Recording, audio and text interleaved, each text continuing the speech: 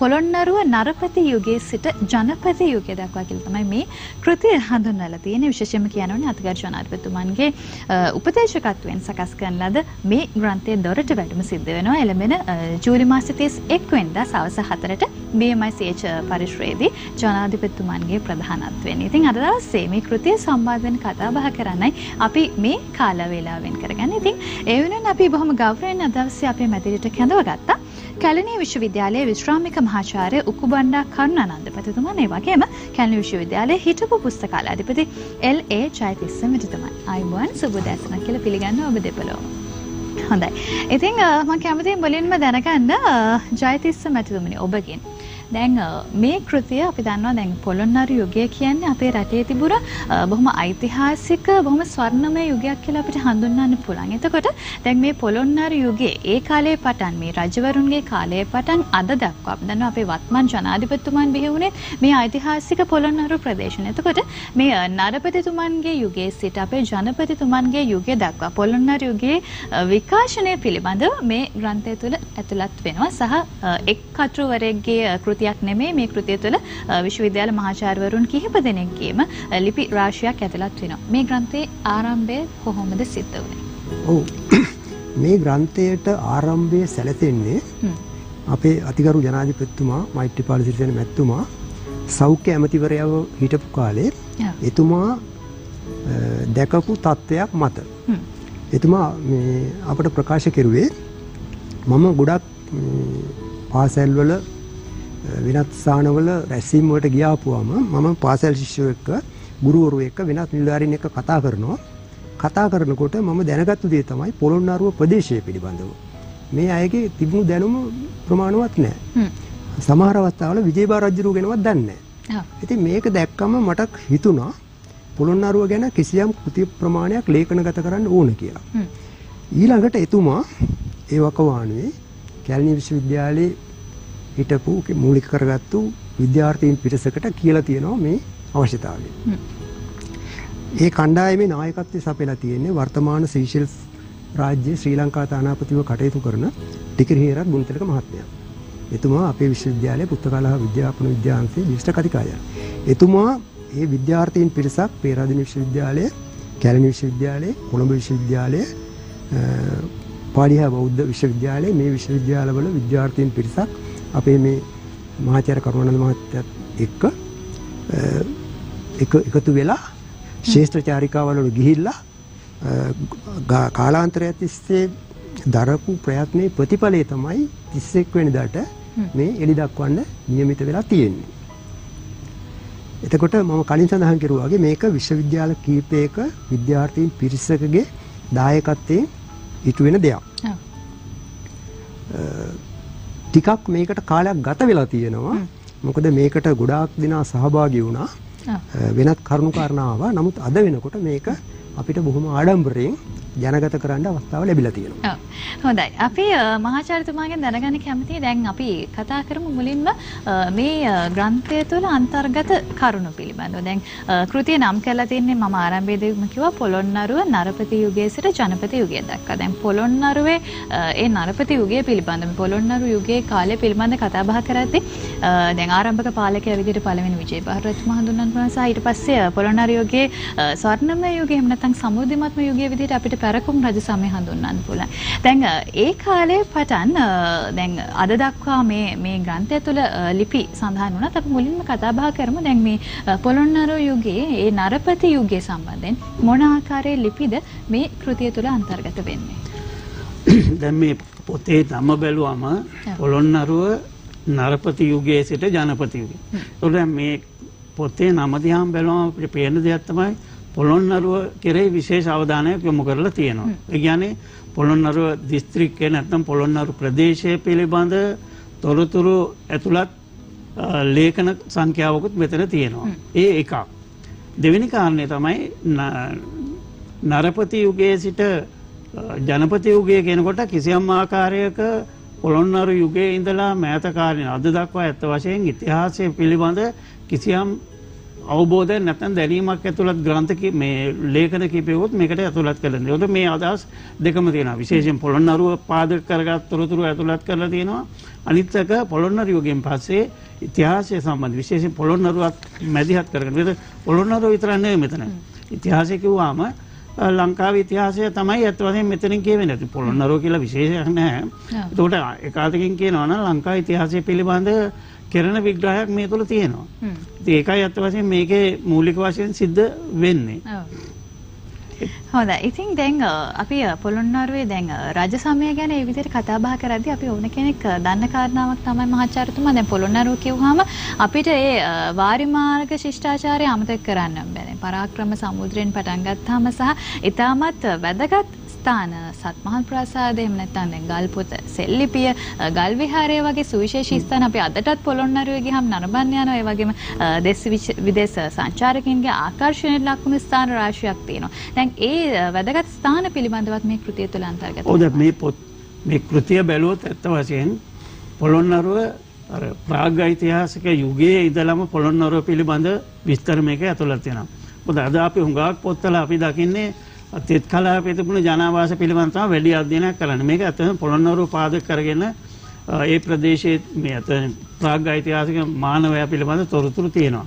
අනික් අතට ඊට පස්සේ ඇත්තටම මේකේ තියෙනවා පොළොන්නරුව හා සම්බන්ධ විවිධ මේ පුරාවිද්‍යා ස්ථාන පිළිබඳ. පොළොන්නරුව නගරය, මැදිරිගිරිය, ඊළඟට මුතුගල, ඒ සෝමාවතිය, ඒ වගේ ස්ථාන පිළිබඳ විග්‍රහයක් තියෙනවා. ඒක හුඟක් වැදගත් වෙනවා. මොකද මේ වගේ ඒවා සංග්‍රහ කරලා නේ හුඟක් දුරට තියෙන විවිධ ග්‍රන්ථවල කොටස් වශයෙන් තියෙනවා. මෙතන සංග්‍රහ කිරීමක්. විශේෂයෙන් මේ මුතුගල වගේ මේ ස්ථාන ඒ ගැන කරන විග්‍රහය මම හිතන්නේ තවමත් කවුරුවත් මේ විදිහේ සවිස්තරාත්මකව ඉදිරිපත් කරලා නැහැ. ඒ නිසා ඒ විදිහේ මේ අත් වශයෙන් දැනුම ලබා ගැනීමේ ක්‍රමවේදකුත් තියෙනවා. ඒ වගේම අත් වශයෙන් අර ඉතිහාසය කියනකොට මෙන්න මෙහෙම මේකුත් තියෙනවා. දැන් ඉතිහාසය කියනකොට උගදෙනෙක් හිතාගෙන ඉන්නේ මේ ඉස්සර හිටපු රජවරුන්ගේ නංගන්, ඔවුන් රජ කරපු කාලය, ඔවුන් කරපු වැඩ මොනවද කියන එක තමයි උගදෙනෙක් ඉතිහාසය ඉතිහාසය කියන්නේ එච්චර එකක් නෙවෙයි. මෙන්න මේ විදිහට කල්පනා කරන කට්ටිය ඉන්නවා. නමුත් ඉතිහාසය කියන්නේ අත් වශයෙන් අපි මානවයාගේ පැවැත්ම ගැන කතා කරන එකනේ. ඒකෝට ඉතිහාසය කියන්නේ දැන් රජවරුන් ගැන කියන එක විතරක් නෙවෙයි. දැන් මේ ග්‍රන්ථය බැලුවොත් අපිට පේනවා මේකේ පොළොන්නරු යුගයේ පාලනය කොහොමද තිබුණේ. ඒ කියන්නේ පාලනය පිළ. ඊළඟට පොළොන්නරුවේ වාරිමාර්ග කොහොමද තිබුණේ. පොළොන්නරුවේ සමාජය කොහොමද තිබුණේ. පොළොන්නරුවේ සංස්කෘතිය කොහොමද තිබුණේ. බුද්ධ ආගම කොහොමද තිබුණේ. ඒ විදිහට අත් වශයෙන් ඉතිහාසය කියන්නේ මානව සමාජයේ සෑම අංශයක්ම ආවරණය වෙන විෂයක්. ඒතකොට ඒ තොරතුරු තමයි මෙතන තියෙන්නේ. දැන් අපි බැලුවොත් සාමාන්‍ය ඔය පාසල් වල භාවිතා කරන පොතපත ආරම්භ බැලුවත් වෙන්නේ ඉතිහාසය කියලා පෙන්වන ටික තමයි මෙතන ඇත්ත වශයෙන් තියෙන්නේ. ඉතිහාසය කියන්නේ පුළුල් පරාසයක් තියෙන විෂයක්. ඉතින් ඒ මේ අදහස ඇතුව මේකේ තොරතුරු ඉදිරිපත් කරලා තියෙනවා. ජාතික මෙතුමන්ගෙන් දැනගන්න දැන් අපි දන්නවා දැන් මේවන් ග්‍රන්ථයක් හෙළිදැක්වීම වත්මන් ජනාධිපතිතුමන්ගේ සිහිනයකුත් වුණා. ඉතින් දැන් ඒ වගේ කෘතියක් දොරට වැඩුම තුළින් දැන් පොළොන්නරුව පිළිබඳව මේ පොළොන්නරුව යුගයේ සම්බන්ධයෙන් සහ පොළොන්නරුව වර්තමානයේ දක්වා විකාශනය වුණු ආකාරය සම්බන්ධයෙන් අපේ දරුවන්ට විශේෂයෙන්ම අපේ අනාගත පරම්පරාවට ඉතාමත් හොඳ දැනුමක් ලබාගත හැකි විදිහට මේ වගේ ග්‍රන්ථයක් විශේෂයෙන්ම දැන් ලේඛනගත කිරීමේ අරමුණ මොන වගේද විශේෂයෙන්ම දැන් ඔබ කලිනුත් සඳහන් කළා දැන් මේ වගේ යම්කිසි මූලාශ්‍රයක් ලේඛනගත කිරීම කියන්නේ ඉතාමත් වැදගත් කාර්යයක් කියලා. අපි ඒ ගැනත් කතා බහ කරමු. ඔව්. මේකේ ප්‍රාථමිකම අවශ්‍යතාවය මූලිකම අවශ්‍යතාවය අතිගරු ජනාධිපතිතුමාගේ සංකල්පය ක්‍රියාවට නැංවීම. ඒ කියන්නේ ශිෂ්‍යයන්ට අධ්‍යාපනයේ නිරත ගුරු මහත්මීන්ට ඒ වගේ අයට අවශ්‍ය මූලාශ්‍රයක් සැපයීම. ඊට පිටස්තරව අපිට තවත් වැදගත් අවශ්‍යතාවයක් හඳුනා ගන්න පුළුවන්. දැන් මම පුස්තකාලයාධිපතිවරයෙක් විදියට සේවය කරනකොට මම දැකපු දේ තමයි දැන් අපි කිසියම් කරුණක් පිළිබඳව ආපස්සට අතීතයේ දිගේ ගිහිල්ලා කරුණු හොයනකොට අපිට හුඟක් අවස්ථාවල මූලාශ්‍ර නැහැ. දැන් අද වුණත් ශ්‍රී ලංකාවේ වුණත් විවිධ පළාත් පිළිබඳව විවිධ දිස්ත්‍රික්ක පිළිබඳව නිවැරදි තොරතුරු ලබා ගැනීමට යනකොට හරිම අමාරුයි. එතකොට අපිට ඒකට තියෙන පිළිතුර තමයි මේවා ලේඛනගත කරන එක. දැන් මේ පොතේ අතිගරු ජනාධිපතිතුමාම කියලා විදියට සක්මන් නොකළ අතීතය හා ස්පර්ශ නොකළ සමාජ හරස්කඩ පර්යේෂණාත්මක තර්කණයකට හසු කර ලියා තැබීම අනාගතය තුල ඒවා සැඟ යාමට විරුද්ධව කළ හැකි යහපත්ම විකල්පේ බව හඟිමි. මම මේ කිව්වේ අතිගරු ජනාධිපතිතුමාගේ වචන වලින්. එතකොට ස්පර්ශ නොකළ හරස්කඩ අපි පහුන කරපු අතීතයේ. එතකොට ඒවා අපි කොහොමද දැනගන්නේ? දැනගන්නේ කිසියම් ලේඛනහරහා. එතකොට මේ දැනට අපි දකින දේවල් අපි දැකලා අපි හිතනවා මේවා එහෙම යනවා කියලා. හැබැයි අපි ඒකට වාර්තාවක් ඉතුරු කරන්න ඕන. විශ්වසනීය වාර්තාවක්. ඒ කියන්නේ කවදා හරි දවසක ආපස්සට බලනකොට මේ කරුණු කාරණා නිවැරදි වෙන්න ඕන. විශ්වසනීය වෙන්න ඕන. එතකොට එවැනි වාර්තා ඉතුරු කිරීම හරහා ඊට පස්සේ අනාගත විද්‍යාර්ථීන්ට අනාගතයේ ඒ විෂයන් පිළිබඳ උනන්දුවක් දක්වන අයට ලොකු සේවයක් වෙනවා. මා මෙතෙන්දි කියන්න කැමතියි දැන් අපි මේ ශ්‍රී ලංකාවේ පසුතලයේ මත 1990 අවුරුද්දේ මම එංගලන්තේ ඉන්නකොට මට එහෙ පුස්තකාලයේ අධිපතිවරයා පෙන්නුවා CD එකක්. ඒ CD එක ඇය කිව්වා මේක ටයිම් කැප්සියුල් කියලා. මම අහුවා ටයිම් කැප්සියුල් කියන්නේ මොකද්ද? ඒ කියන්නේ ඒ සමාජය බ්‍රිතාන්‍ය සමාජය 1990 පමණ වෙන විට කොහොමද පැවතුනේ? කවුද දේශපාලන නායකත්වයේ? කොහොමද ප්‍රධාන කර්මාන්ත මොනවද? අධ්‍යාපනය කොහොමද? එවැනි විස්තර ගොඩාක් ටෙක්ස්ට් විදියට, පෙළ විදියට, චිත්‍රණ විදියට, ෆොටෝ විදියට CD එක දාලා CD ගොඩක් හදලා යුද්ධයකදීවත් විනාශ නොවන තැන්වල ඒගොල්ලෝ තැම්පත් කරලා. අරමුණ අනාගත પરම්පරාවකට ආපස්සට බ්‍රිතාන්‍ය සමාජය ගැන බලන්න වුණොත් අර CD හරහා බලන්න පුළුවන්. එතකොට මේක තමයි අවශ්‍යතාවය. අද අපි වැඩ කරලා ඒවයි වාර්තා ඉතුරු කරනවා නම් හොඳයි. නැත්තම් ඒ දන්න අය නැති වුණායින් පස්සේ ඒ සම්පූර්ණ දැනුම සමාජයෙන් ගිලිහි යනවා. එතකොට ඒක තමයි අවශ්‍යතාවය. ඊළඟට මම පුස්තකාලයේ අධිපතිවරයෙක් විදිහට දකින දේ මම මේ අවස්ථාවේ සමාජගත කරන්න කැමතියි. දැන් අපි ගත්තොත් ඌවේ වංශ කතාව කියලා පොතක් තියෙනවා. එතකොට ඒ වගේ විවිධ පළාත් පිළිබඳව, දිස්ත්‍රික්ක පිළිබඳව යම් ප්‍රමාණයක් පොත් ලියවිලා තියෙනවා. ඇත්තටම ඒවා ඊටාම වැදගත්. දැන් මම වුණත් මේ පොතේ සංස්කරණදී ප්‍රතිචි වංශය කියලා පොතක් පරිහරණය කරුවා. ඒකේ ගොඩාක් පැතිකඩ මම දැක්කා. ඒතර ඇත්තටම මම මේ අවස්ථාව කරගන්නවා සමාජයෙන් ඉල්ලන්න මේ වගේ තවත් ඒ කියන්නේ විවිධ පළාත් පිළිබඳව, විවිධ දිස්ත්‍රික්ක පිළිබඳව, විවිධ ආගමික ස්ථාන පිළිබඳව මෙහෙම ලේඛනගත කරන එක අපි අනාගත පරම්පරාවට කරන මහඟු සේවයක්. මොකද කවදා හරි දවසක ආපස්සට බලනකොට ඒක පරිහරණය කරන්න පුළුවන්. හොඳයි. අවසාන වශයෙන් මම කැමතියි මහාචාර්යතුමනි ඔබෙන් දැනගන්න. දැන් අපි ඔබ කිව්වා දැන් පොළොන්නරු යුගය කියන්නේ ඒ කාලේ දැන් රජවරු ආවා ගියා ඔවුන්ගේ නිර්මාණයන් සිදු කළා. නමුත් දැන් මේ කෘතිය තුල අන්තර්ගත වෙන්නේ ඒ දේවල් පමණක් නෙමෙයි. දැන් පොළොන්නරුවේ ඒ කාලේ තිබුණ කෘෂි කාර්මික යුගය එහෙම නැත්නම් සමාජීය ආර්ථික වටපිටාව සම්බන්ධයෙන් ඒ වගේම මේ ගෘහ නිර්මාණ කලාව සම්බන්ධයෙන් ඒ සියලුම දේවල් මේ ග්‍රන්ථය තුළ ඇතුළත් වුණා. ඒ නිසා අපි කෙටියෙන් සඳහන් කරමු. දැන් පොළොන්නරු යුගයේ ඒ කාලේ තිබුණු ආර්ථික රටාව, සමාජීය රටාව සහ මේ කලාව කියන දේත් කොයි ආකාරයෙන්ද මේ ග්‍රන්ථය තුළ ඇතුළත් වෙන්නේ? තවසින් පොළොන්නරු යුගය කියන්නේ සොලින් ඇවිල්ලා අනුරාධපුර අල්ලගත්තට පස්සේ නැවත වතාවක් පළවෙනි විජයබාහු රජුරෝ පොළොන්නරුව මුල් කරගෙන රාජ්‍යයක් පිහිටුවා. මෙන්න මේ රාජ්‍යධානිය තුල අර අනුරාධපුර යුගයේ තිබුණ සෑම අංශයක්ම වගේ කෘෂිකර්මාන්තය අතින් බැලුවොත් මේ මෑතක් වෙනතුරු ලංකාවේ ප්‍රධාන විශාලතම ජලාශය වන පරාක්‍රම සමුද්‍රය. ඒ වගේම මේ වාරි සංස්කෘතිය ව්‍යාප්ත වුණා. ඒ වගේම මේ හා සම්බන්ධ අපිට දැන් පොළොන්නරු ගියොත් දක්නට ලැබෙන මේ පුරාවිද්‍යාත්මක ඒ ස්ථාන සියල්ලම වගේ ওই කාලේ මේ සකස් වුණේ. ඒ වගේම අපි දන්නවා දැන් ශාසනය ගැන බැලුවත් මේ පරාක්‍රම බාහු රජුරෝ තුන්නිකා කොට කියලා ඒ විදිහට මේ කටයුතු කරා. ඒ වගේම ওই කාලේ සාහිත්‍ය බැලුවොත් ධර්ම ප්‍රදීපිකාව වගේ හොඳ සාහිත්‍යයක් තිබුණා. කියනවා නම් අනුරාධපුර යුගයේ තිබුණ සංස්කෘතියේ දිගුවක් තමයි මෙතන තියෙන්නේ. ඒකට ඇත්තටම අපි බැලුවොත් ඒ රජරට සංස්කෘතිය අවසාන අවධිය තමයි පොළොන්නරු යුගය. ඉතින් පොළොන්නරු යුගයෙන් පස්සේ අපි දන්නවා මාර්ගගේ ආක්‍රමණයෙන් පොළොන්නරුව විනාශ වුණා. දැන් මේ ආක්‍රමණය තියෙන විශේෂය තමයි ඔහු විශාල වශයෙන් විනාශ කිරීමක් කරා. වාරි මාර්ග විනාශ කරා, ගොඩනැගිලි විනාශ කරා. ඒත් අර කුල අතර තිබුණ සම්බන්ධකම් පවා විනාශ වෙන විදිහට ක්‍රියා කරා කියන්නේ.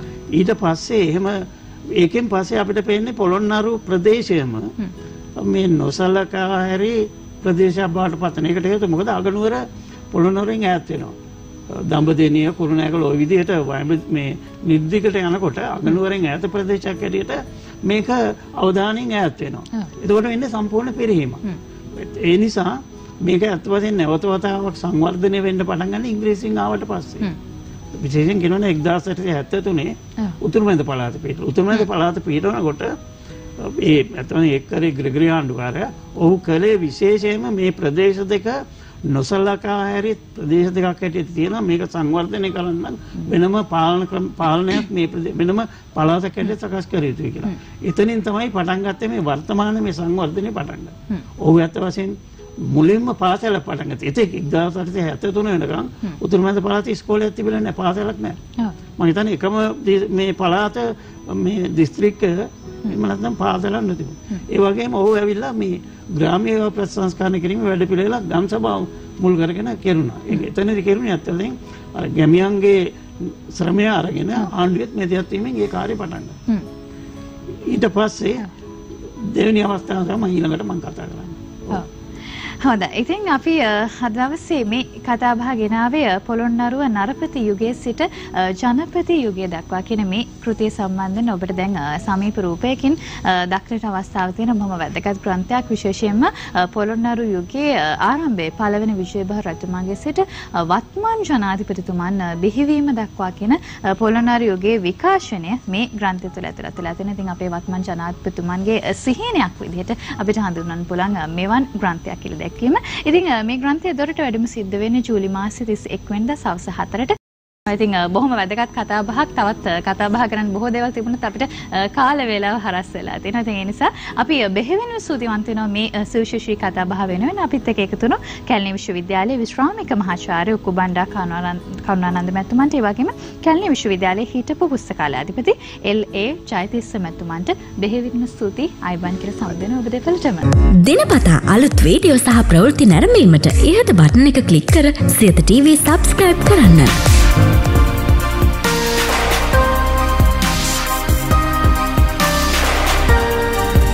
අලුත් වීඩියෝ ගැන මුලින්ම දැනගන්න මෙම සීනුව ක්ලික් කරන්න.